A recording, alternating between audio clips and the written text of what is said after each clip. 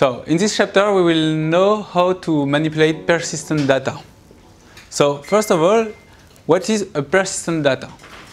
If you build your own application and you quit it, all your data will be lost because you didn't save them. So you need to save your data.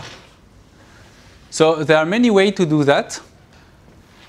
The first one is shared preferences, which can be slow, but which is really simple to use. The second one is to use a file system.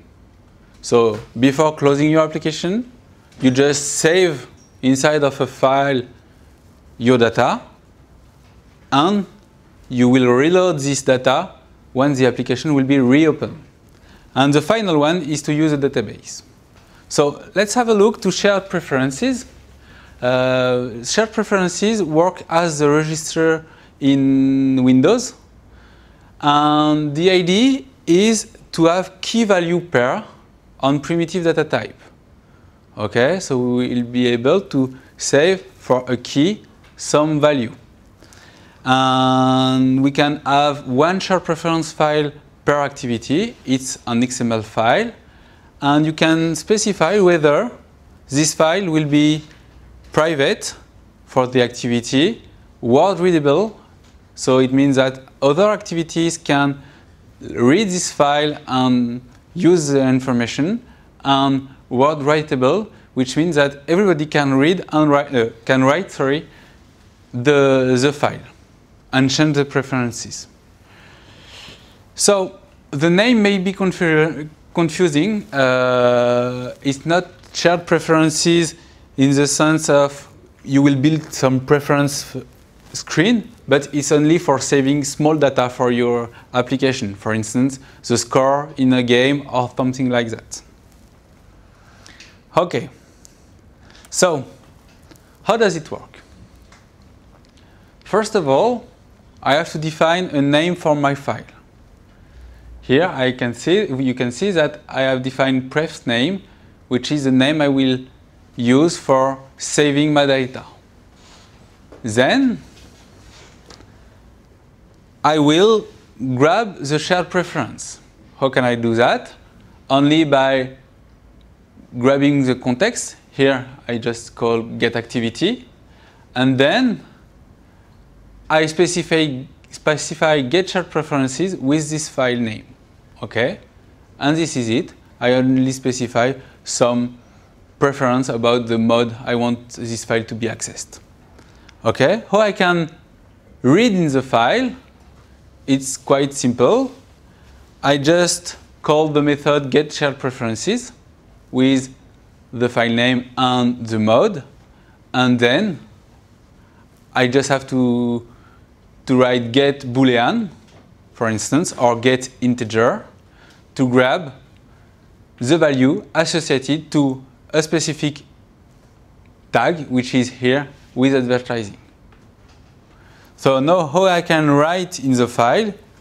Exactly the same. We just have to build an editor. The editor will be used then for putting values, and I just give a tag name and a boolean, which is here advertising, and then I have to commit. So you have to know that there are two methods, commit and apply. So apply will propagate your changes atomically.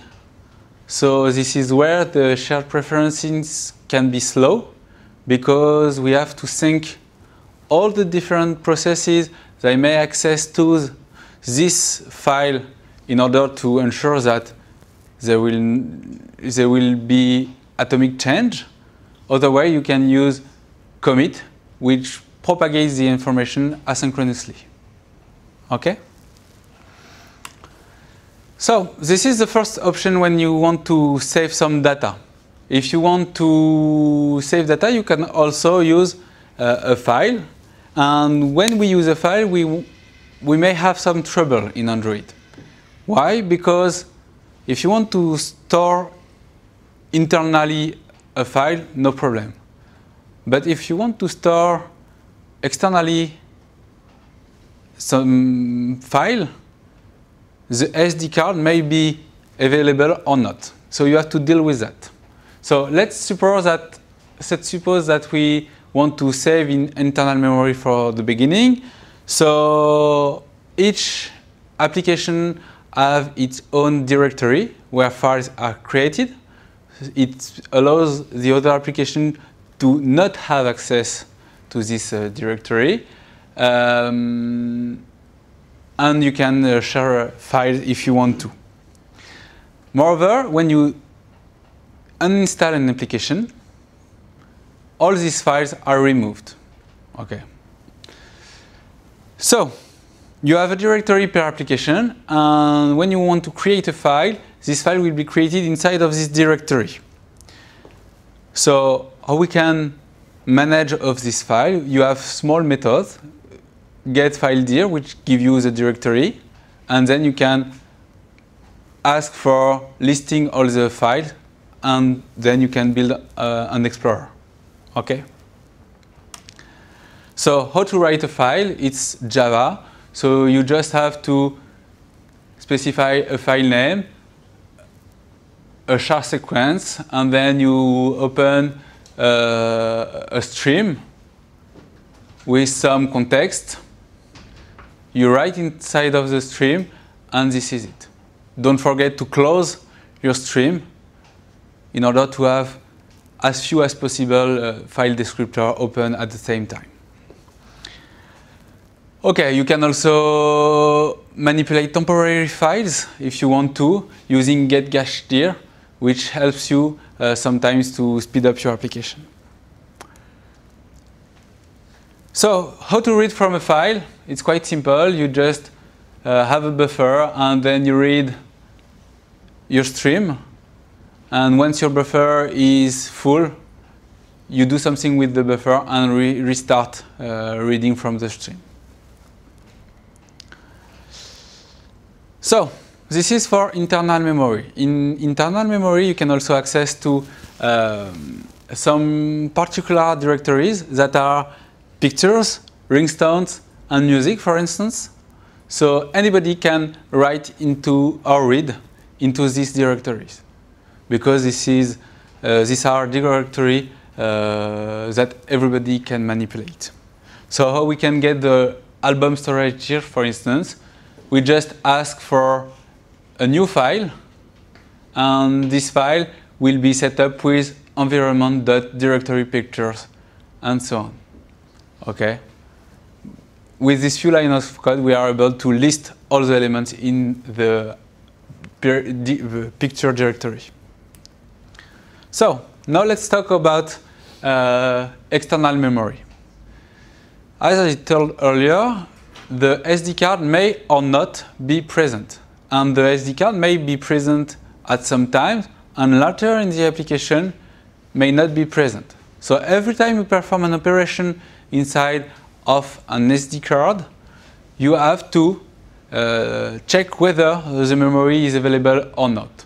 How we can do that?